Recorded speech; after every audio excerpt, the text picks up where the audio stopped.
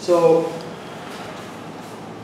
it's not like when you first start practicing, you think of your technique as being an athletic thing, like a strength and speed related activity, but it's actually more subtle than that. It's more, I would say, like a heaviness and relaxation and using your body properly. So in that movement, in Jion, where you go from here to like that, what you gotta feel is, well, you can start by just having your hand up here. Don't even use the stance.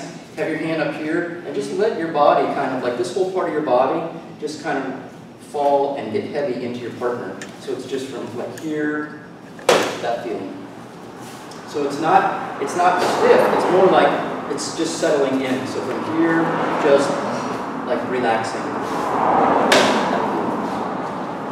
Then you can start assuming the kamae, like that, the stance, and the same idea, but it doesn't even have to be fast. So take the things that you think are a part of it, like speed, but later on it will be fast, but take that out right now, and the muscular strength that you think is so much a part of it, take that out right now, and just get the relaxed heaviness of the movement, so you feel the connection. So when I'm stepping in, it's like that feeling. So I'm not bouncing off him, it's like all of my weight, kind of like finding the sweet spot in the tennis racket where just you feel everything is coming together at the right time. That's what you want. Then later, I'm not going to do this, I won't do it really hard, but later then you do interject the speed, coming in harder.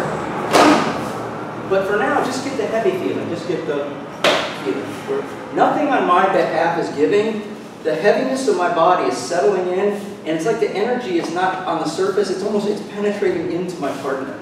So that's why he's moving and I'm not bouncing off. I'm just getting soggy and settling into the movement. And when you're doing the kata later on your own, you're going to feel, when it does that, you'll just feel it. Just like hitting the sweet spot. You're going to feel all of your heaviness and relaxation and the internal dynamic of your body sort of come to a crescendo right at the spot you want to hit on. But it's not about being tight. It's about sinking, feeling relaxed, kind of connecting your body so that everything goes that way. Okay? Try it again and just lightly tap your partner kind of slightly below the solar plexus so you feel that connection. Okay? One more time. Okay, another way maybe to approach it is because the whole focal point is that last little connecting element. And you got a lot of other stuff in the kata, for example, preceding that, because you're in this big expanded sokomanuge and you're shifting to hibadachi and you're making, so there's a lot of movement inherent there. But what you're really working on is the very last little increment of it. So what you might want to try is just do this, just kind of get to this very last little increment, just like from here to there, and just get that connection feeling, like that feeling. This is like, it's almost like if you were to take a hammer, like say I'm holding a hammer, and I hold it with my fingers, and it's up against the wall, and I take it out like this, and I let it drop. And the heaviness goes dunk. Can you picture that? It's the relaxed heaviness of the hammer falling. That's sort of how your hand wants to feel, and that last little bit of the punch, like that. Like that. Even really tight, the same, just really just.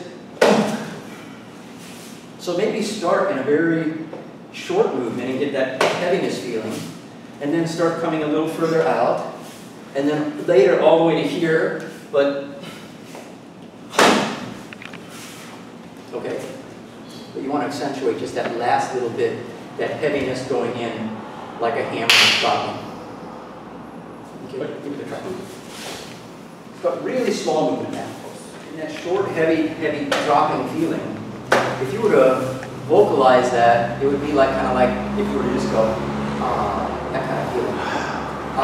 It's very settled. It's not like that. It's like that feeling, very settled, and that vocalizing sentiment that you're sort of like trying to manifest in the feeling of the movement is really what the ki ultimately does become anyway.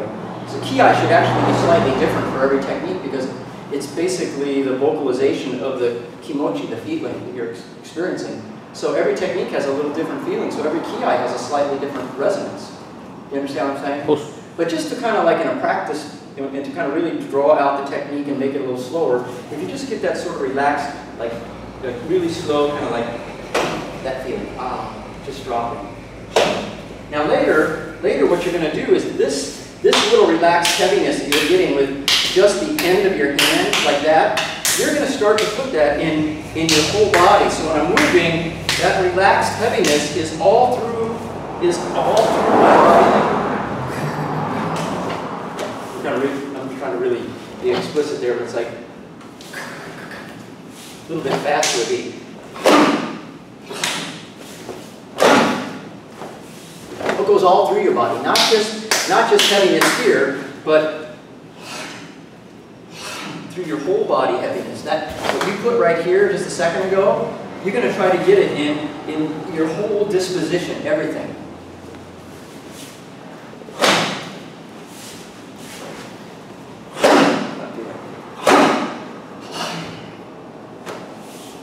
But start here first. Then work out, then more. Okay? Try it again. That feeling. When you try really hard, oftentimes it's your tryingness that's what's actually getting in the way.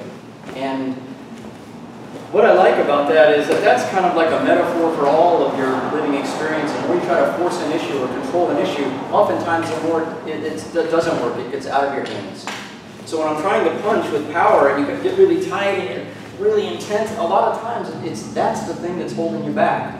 Because to some degree, it's not natural. Like, think about always trying to find a movement that's natural. So when I just sort of let go and deliver the punch just with its natural heaviness, then it's, I'm not trying to force the issue. Then it starts to go my way. Or at least it goes where it's intended to go, okay? So sometimes we think of our training as building, but in many ways our training is discarding what you don't want and just finding the essential thing, the natural thing. Is the movement just naturally occurring? Am I just settling my weight properly? Do you follow what I'm saying? Oh. So you want to try to somehow dial in that frame of mind where you're in this, you have intention, but you're in a neutral place that still allows things to happen the way they should in a natural fashion, not forcing it. I think just living in general, that's a good way to approach.